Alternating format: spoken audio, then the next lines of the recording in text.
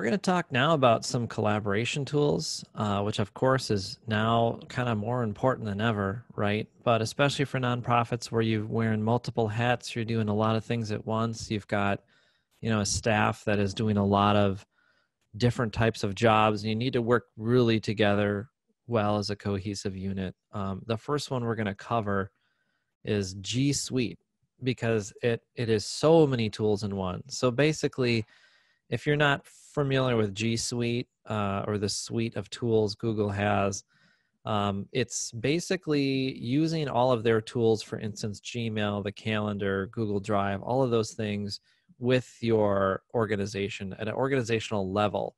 So instead of different people having their own kind of Gmail accounts, what you have is one unified system where people have an email address at your domain, like at arcstone.com.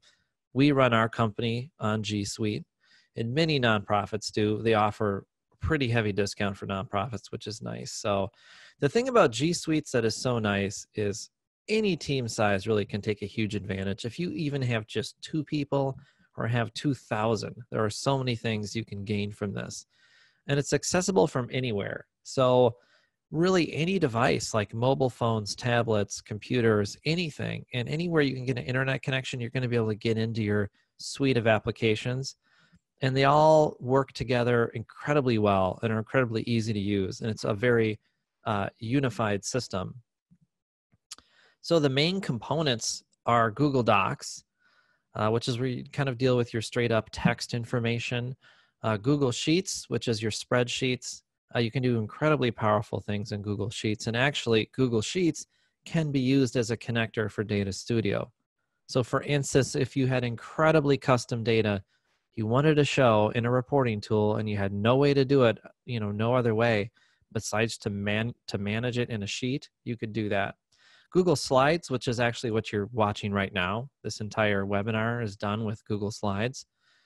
Google Forms, which is a really great way to do surveys or collect information, do polling, stuff like that. Definitely not, you wouldn't do any e-commerce through it, but for anything where you're not collecting sensitive information, it's great. Don't put critical sensitive information like social security numbers in it or anything like that. Google Drawing, which is a cool tool for doing all kinds of drawings and shapes and different things. And then Google Sites, which is sort of a very, very simplified website tool. Not something you would actually build your organization's website in, but say you wanted to have an intranet for employees to keep all your policies and things like that, it's a great place. Say you wanted a little mini website for volunteers where you have like a volunteer kit. Here's what you're supposed to do. Here's the different things and instructions. It's a really good way to do stuff like that and not have to have a full-blown website for it, And of course, you can use your domain. So you can, with G Suites, you can use your organization's domain, and you can have a centralized system of storage. So all the storage for your email, your Google Slides, and Google Drive, and all that's in one place. And they have great support. It's actually one of the few Google things that has really good support. I mean, try to get support for, Google Analytics. Good luck with that. But this is something they actually support. And they have great admin controls and tools across the organization. So you can put someone in charge of managing different things and they'll be able to do that. And it works great on mobiles. They have migration tools too to migrate into this. So we're a Google partner. I'm actually drinking out of my Google partner mug right now. And so we can help like transition you into G Suites if you're on something else. They have a good way to do that. Like I was saying, across all devices, you can be editing a document on your couch, on your tablet, and then go to your computer, and all of those changes will be already there in real time. So it's really real-time collaboration and editing. You can have 10 people editing the same document, and everyone can see their notes, and you can manage the changes. So the basic plans, it's a per-user model of pricing, so it's per user. And if you are part of the Google Nonprofit Program, there is a free option. It does not include everything that the business does or some of the other plans, but it does include most of the critical things, and it's completely free. So Google does offer a ton of stuff for nonprofits. Lisa mentioned the ad grant program where they give you free advertising. There's a nonprofit YouTube program for running YouTube and getting a bunch of features only nonprofits get. So definitely Google is a great source if you're not using a lot of Google tools. There's a lot there they can offer for you. So definitely check that out. Another tool we're going to talk about a little bit is Basecamp. Basecamp is a phenomenal project management tool. It is what we've used for a very long time. It is almost in the sort of internet agency industry, almost become kind of the de facto standard. So it has all the basic project management things in it, like to-dos, milestones, calendars, message threading, file sharing, instant messaging, all those kinds of things. And you can manage one project or you can manage a bunch of projects through it. So it's got a great centralized dashboard where you can see everything that's going on, all the latest messages, to-dos you might need to do, new files that have been uploaded, their chat system, which is called Campfire. And they even have some automatic automation tools like automatic check-ins. So you can be pushing a question out to all of your staff every day and have it automatically, have them get that and answer it and have that be in a big list where you can review questions. It's really good for kind of keeping on top of what's happening. They have your standard kind of message system that's threaded, which is really nice. It keeps all the threads of a topic in one place. It's very easy to search, see who's commenting on what, and it integrates fully in your email too. So, which is great because you're already going to be in your email all day anyways. So even though the Basecamp app and most of the screenshots I'm showing are from the app that you download, it looks just like the website too, but the app is nice because it's really integrated into your computer. But a lot of people don't even go to it. They're getting messages through email and you can reply. So you can hit reply and that message thread replies right in your email like normal, but also goes into Basecamp. So someone says, hey, do you have that new logo file? If that message comes from Basecamp, you can just hit reply in your email, attach the new logo file that will go right into Basecamp and upload the file for you. And you can get a digest too of all the activity, which is really cool. It's really good for seeing all of your work at a glance. That's kind of really the cool main thing. You can see all your work at a glance. You can hit a button that says My Stuff and see everything that's assigned to you, any messages you've bookmarked, your full schedule, any drafts of messages you haven't sent yet, all your recent activity. It's quite cool. So they have changed their pricing model over the years, and now they have kind of a flat fee model. And they do have other plans and other add-ons and stuff like that, but basically whatever you choose, they will give you a 10% discount as a nonprofit. So you submit your paperwork and they approve you, and then whatever plan and pricing you're picking or add-ons, you get 10% off of everything, which is pretty cool. So now we're going to talk about Zoom, which I'm sure a lot of people have heard of now. They're kind of having a moment, right? Definitely having a moment with everything that's going on. The Saturday Night Live is doing their show through Zoom, and Conan O'Brien, and it's kind of been elevated to pop culture now. But a lot of people don't realize what Zoom can actually do. Many people use small pieces of Zoom, and in fact, you're using Zoom right now because we're doing this webinar through Zoom.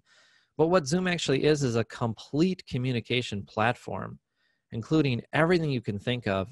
We use Zoom as our platform, and that's actually what our phones are even through. When you call our company on a normal phone, we're using Zoom as our phone system. So it can be, if you want, your phone system, instant messaging and chat, meetings, webinars, streaming to things like YouTube and Facebook, screen recording and sharing, and you can make videos in it and then download the video later if you need to edit it. It has very robust video technology, some of the best that I've seen in these types of systems. And it has very, very wide hardware support. So you can run it on your computer, on your phone, on Mac and PC. You can run it on a tablet. You can even integrate it into your other applications and websites. Many times you may be using some kind of other system and not even realize that Zoom is the one providing the video technology behind it. So it can be integrated into other things. And it's got a free version as well, which many people are taking advantage of now. And fortunately, there is no sort of dedicated nonprofit discount right now. However, I bet you that comes sometime soon. They're facing a ton of pressure from the market because so many nonprofits actually finding this a valuable tool. So the settings are this. I was tweaking my video settings last night actually, and took this screen capture. There are tons of settings. You can tweak your hardware and your camera to make it look really nice. Your audio, you can really customize the entire Zoom experience really well. It has a lot of advanced options. If you know what you're doing, you can really get the best video quality. And it kind of seems like they thought of everything, like they thought of all the major things you would need. For instance, I've been in another webinar platform that I used to use, and there was no option to automatically silence your computer noises. You know, so if you got an email, you'd hear like this ding in the middle of your webinar, and so all that is actually, you can tweak those settings in Zoom. So for instance, by default, they kind of silence your computer while you're doing a webinar so you don't get interrupted.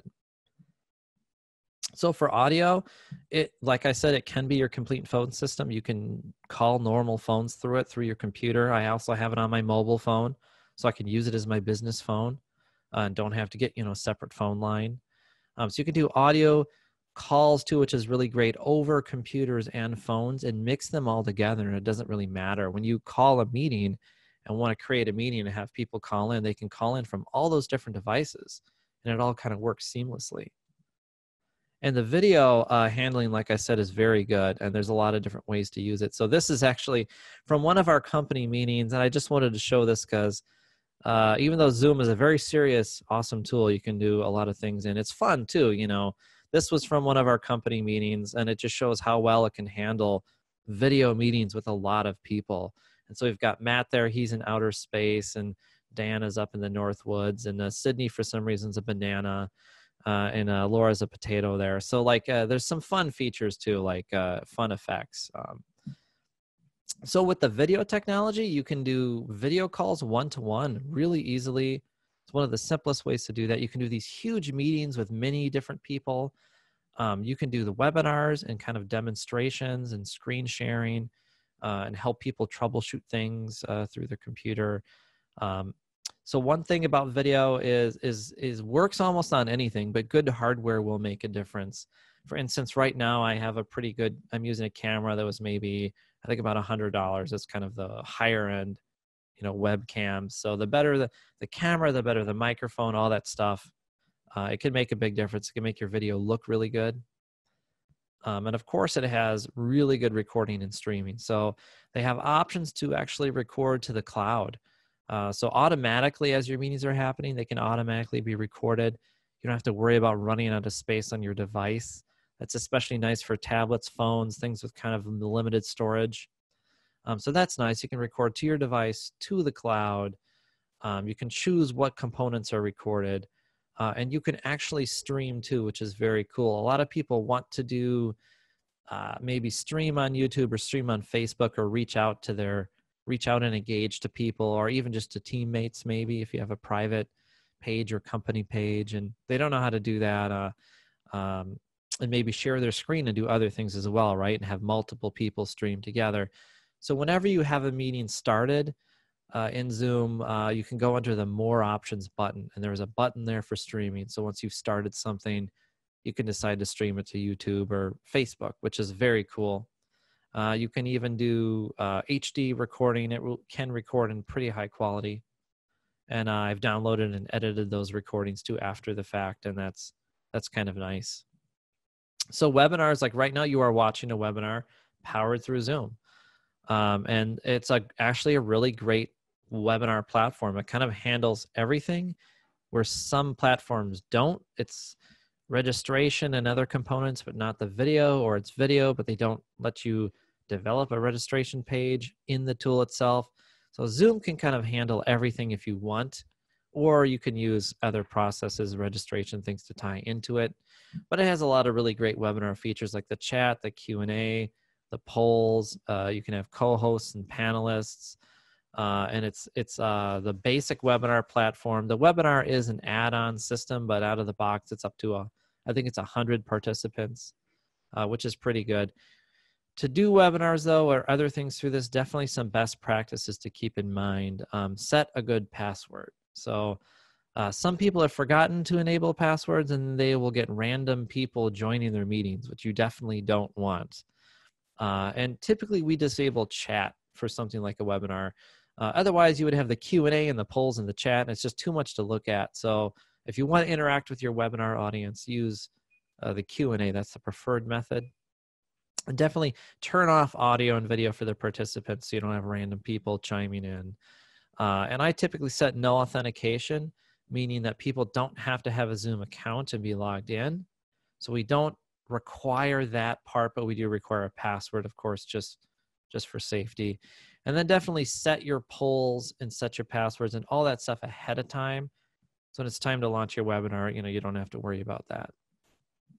So for pricing, like I said, there is no direct discount now for nonprofits, but I hope that's coming soon. And I think it is. They do for education. If you're in the education industry, there are some free things and different things they're doing. So there's a discount there. And even on the free account for educators or education institutions, they've removed some of the things that would normally be there, like some of the limitations. So for the free version, there's unlimited one-on-one meetings and stuff, but once there's more than 2 participants, the meetings have a 40-minute cap on the free version. There's no cloud recording on the free version. You can't do add-ons like webinars or some of the more advanced add-ons, either in the free version. But they do have plans that start pretty low, $15. For what it does, if you're going to actually use everything it does, it's a pretty phenomenal deal.